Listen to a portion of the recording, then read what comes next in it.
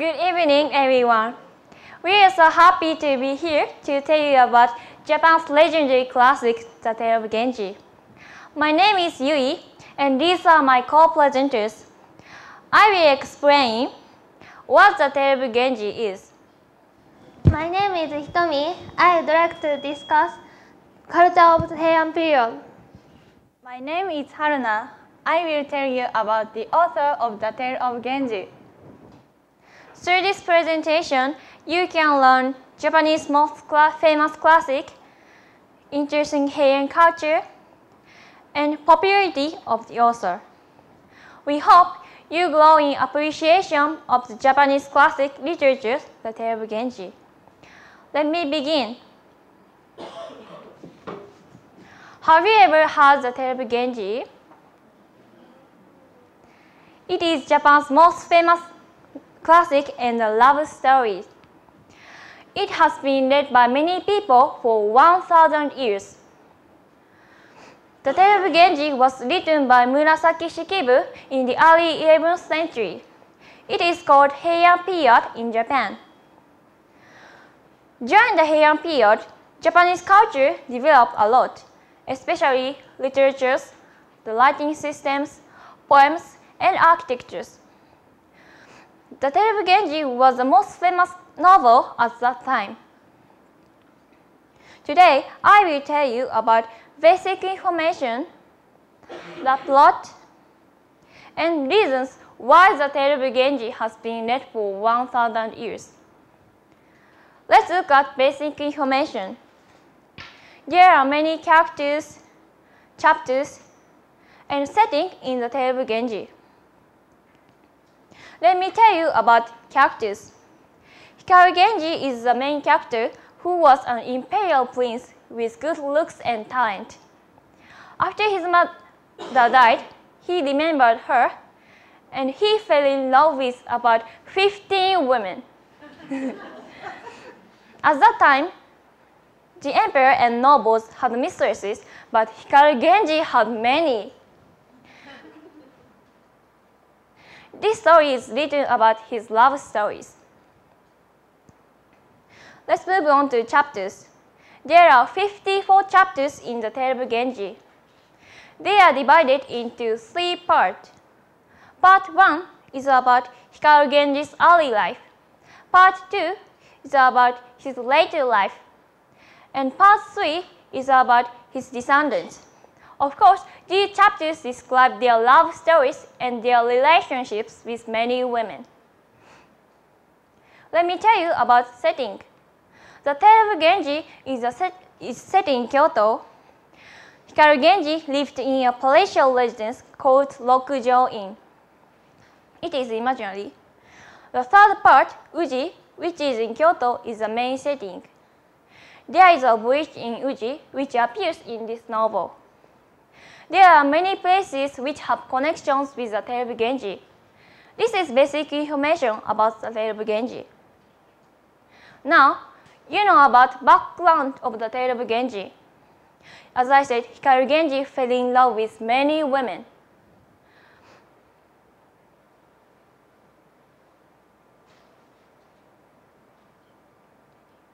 There is an intriguing story in the first part.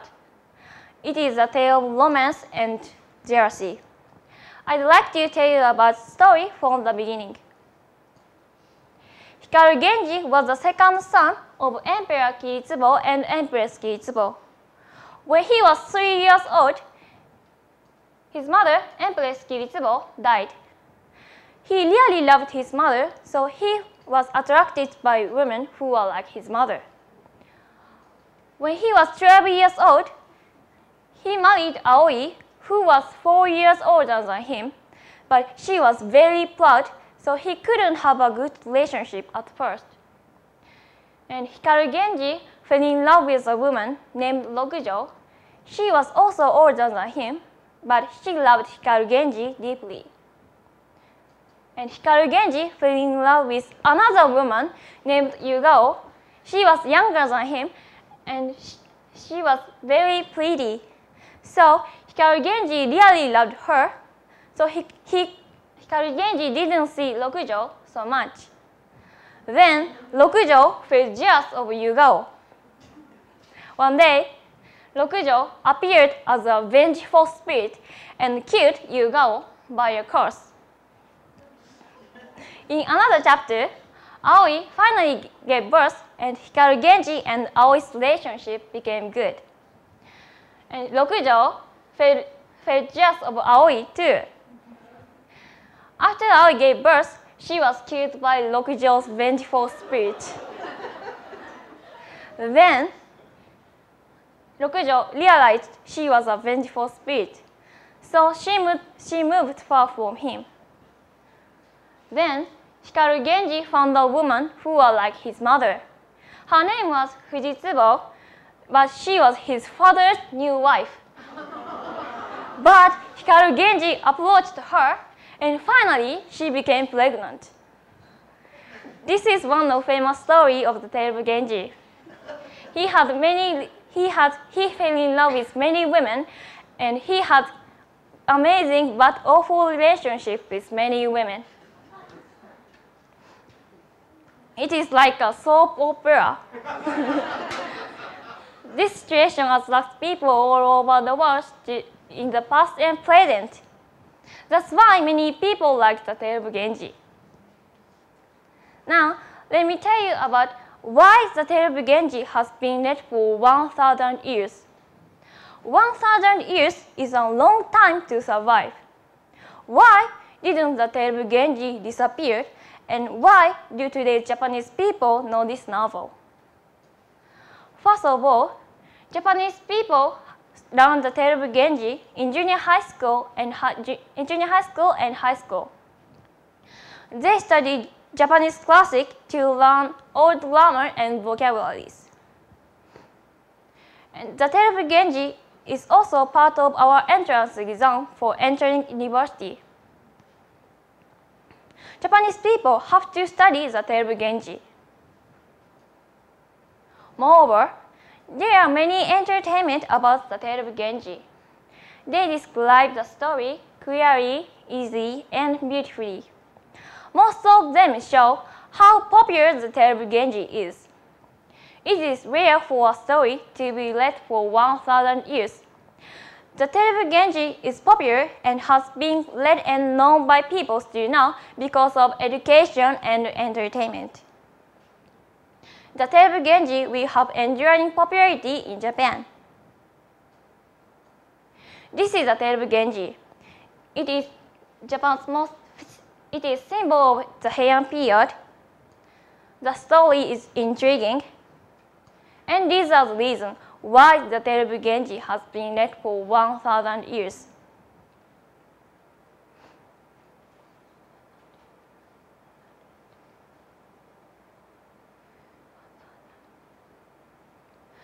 The tale of Genji is oldest and longest classic in Japan, and it is quite famous because all Japanese know this novel.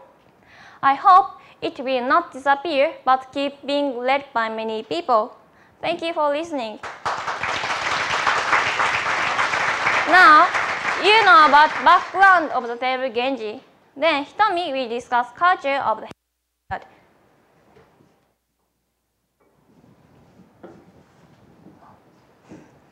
Thank you, Yui. As Yui said, I would like to discuss culture of the Heian period.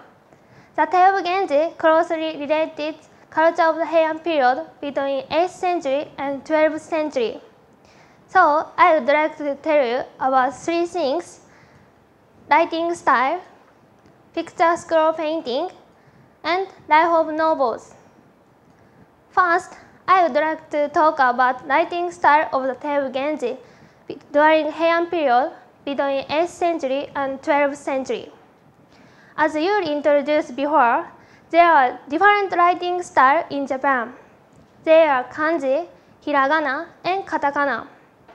Murasaki Shikibu, who was the author of the tale of Genji, used hiragana and wrote the tale of Genji.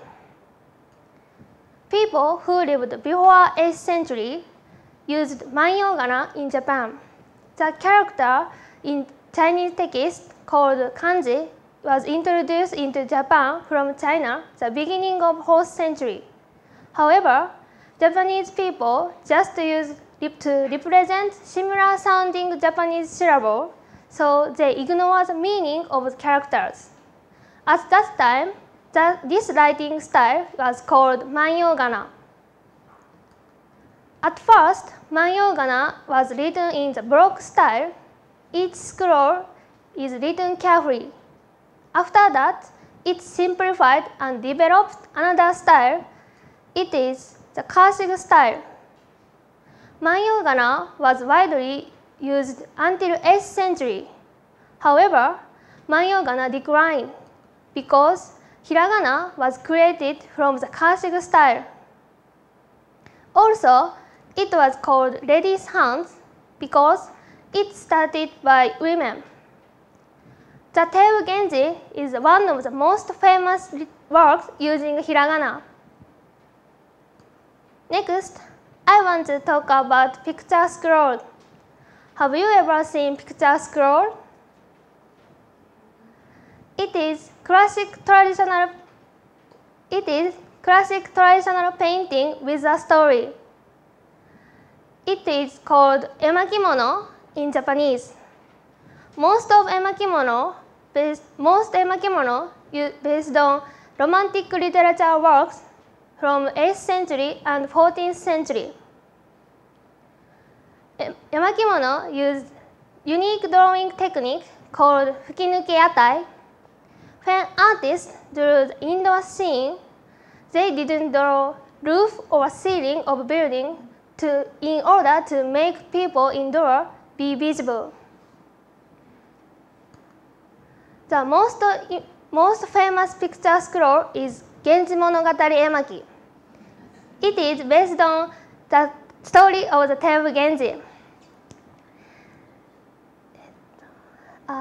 The original scroll was 450 feet long.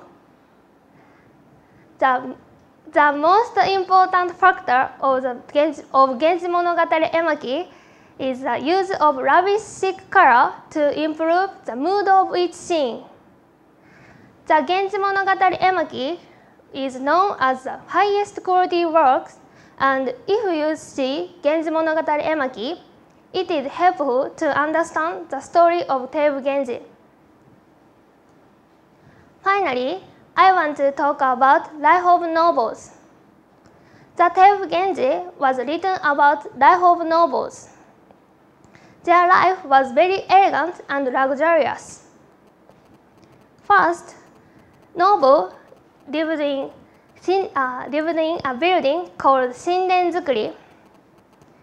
Inside the building, each room was very big, so they used kicho. It's a divider like screen made of silk to separate the room. Also, it was used as ornament. Moreover, during Heian period, noble women couldn't show their face to men, even to father or brothers, so they hung on misu, its bamboo screen, in front of their room. Noble women used both kicho and misu as double wall. Next, noble women wore the interesting clothes called juni hitoe. They began to wear juni hitoe from the 10th century. Juni hitoe was very gorgeous, but dressing was very difficult. First, they wore underwear called tai. Next, uchigi was put on over tai. They combined colors and wore many pieces uchigi. In addition, they changed color tone each season. There were many color combinations, and the rules were strict which season or occasion they should wear juni hitoe. This is an example of color combination of each season. If they used color combination that ignores the rule, it was considered to be rude. After they wear uchigi, they layered uchiginu, uwagi, Mo, and Karaginu. Juni Hitoe was made up of many kinds of clothes like this. Today's kimono based on Juni Hitoe. In conclusion, the tale of Genji is increase some interesting culture, writing style, pictures, clothes, and life of novels. So that's why when we read tale of Genji, we can also learn the culture of Heian period. Thank you for listening.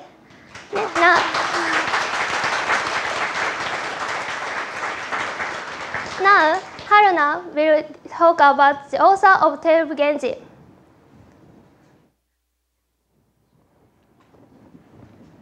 Thank you, Hitomi. As Hitomi said, I will tell you about the author of the Tale of Genji. First of all, how many of you know the British author William Shakespeare? Does anybody know when he wrote? Yes, he wrote his works around the year 1600. Today, I will introduce Murasaki Shikibu, who was the writer of the Tale of Genji.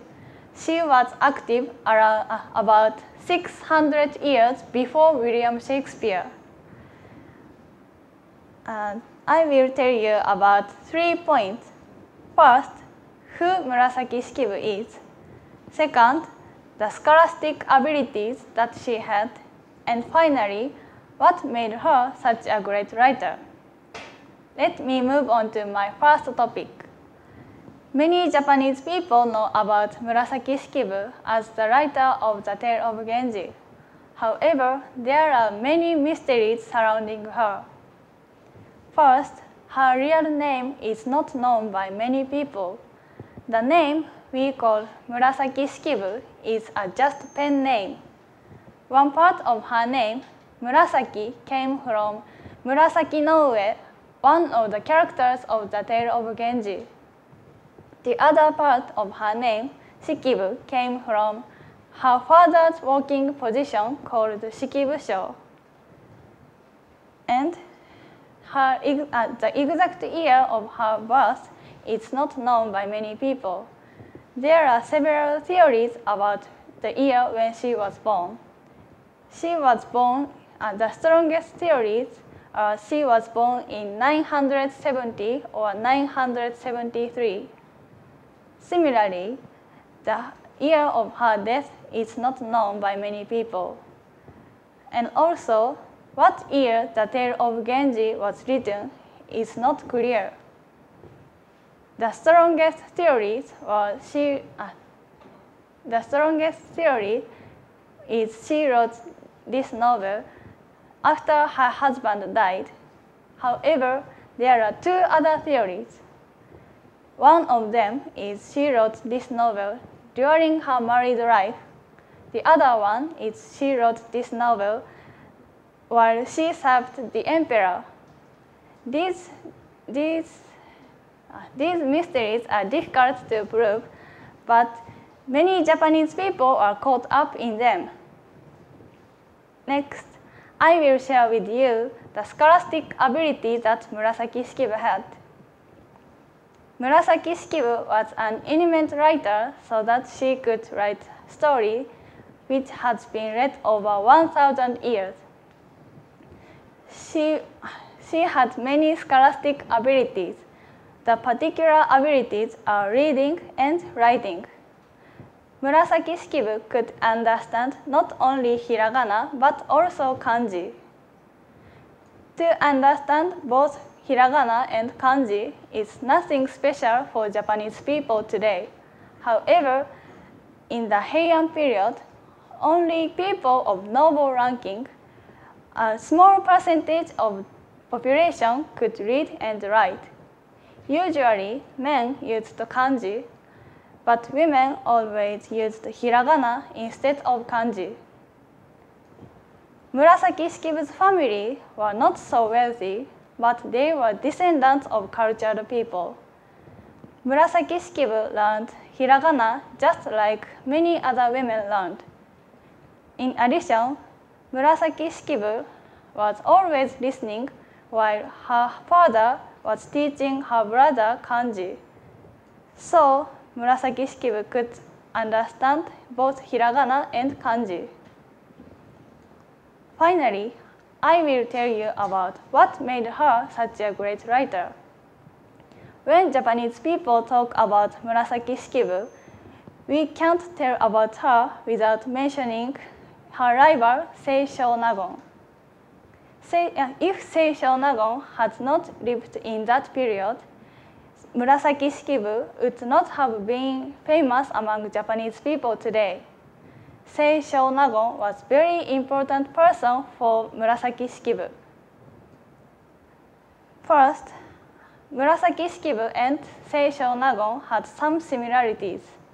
For example, Seishō Nagon had many mysteries, just like Murasaki Shikibu had. The exact year of Seishō Nagon's birth and death and her real name are not known. And also, the circumstances of Seishō Nagon were similar to those of Murasaki Shikibu. Seishō Nagon's father and grandfather were great poets, so Seishō Nagon inherited her writing abilities from her ancestors. The number one reason that Murasaki Shikibu and Seishō Nagon were matches is known by many Japanese people. Seishō Nagon was the tutor of emperor's daughter. Afterwards, the emperor's rival asked Murasaki Shikibu to be a tutor of his daughter. Both Murasaki Shikibu and Seishō Nagon wanted their student to be an empress, so they became rivals. In Murasaki Shikibu's diary, she slandered Seishō Nagon, saying that Seishō Nagon's works were just scribbled. Murasaki Shikibu was a very smart person, but she was also a jealous person.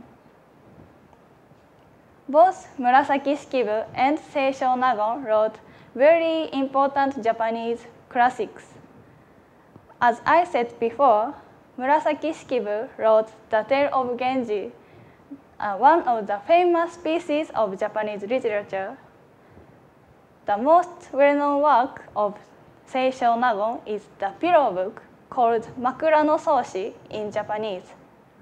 Both The Tale of Genji and the pillow book were written in hiragana. Murasaki Shikibu and Seishō Nagon were pioneers of using hiragana. In conclusion, many Japanese people know Murasaki Shikibu because she had lots of intriguing mysteries. She had exceptional scholastic ability, and she helped to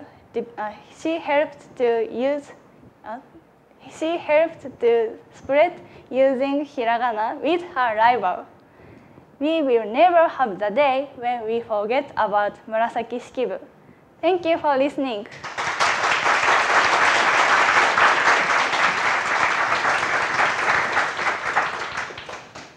Through our presentation, you had learned that the Tale of Genji is an important Japanese classic around life during the time of the Tale of Genji and the author Murasaki Shikibu. In conclusion, the Tale of Genji is a famous classic and a symbol of the Heian period. It reveals Heian culture to us today, and it was written by popular author Murasaki Shikibu. We hope the Tale of Genji will continue to be read by future generations. Thank you for listening.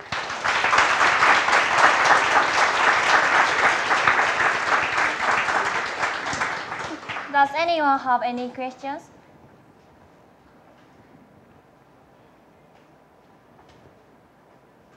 Yes? Have you ever read the Tale of Genji in English? The question is, have I read the tale of Genji in English? No. But Haruna has a book in English. Yes. So I will try. I will read the tale of Genji in English before I go back to Japan.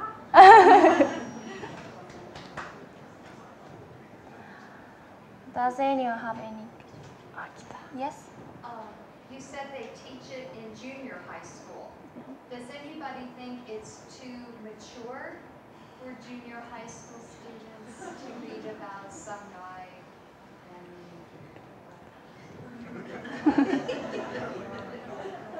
The question is, the tale of Genji. Is it too mature? Is tale of Genji too mature for junior high school student? In my opinion, I think it is too mature for junior high school student, but Japanese pick up some chapters. It's not only beautiful thing.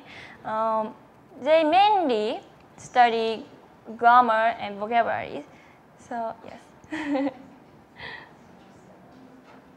Does anyone have any question? Yes, please. Is the Heian period considered the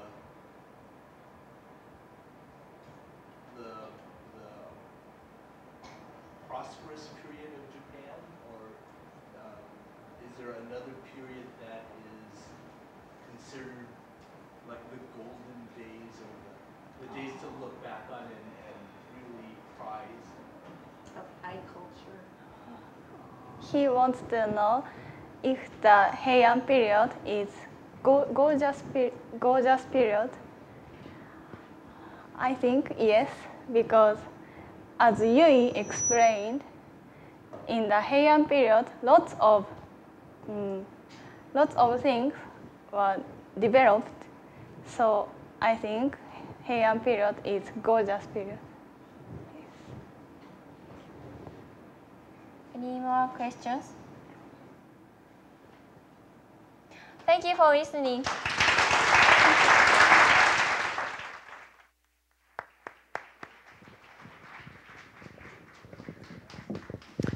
Thank you very much, ladies.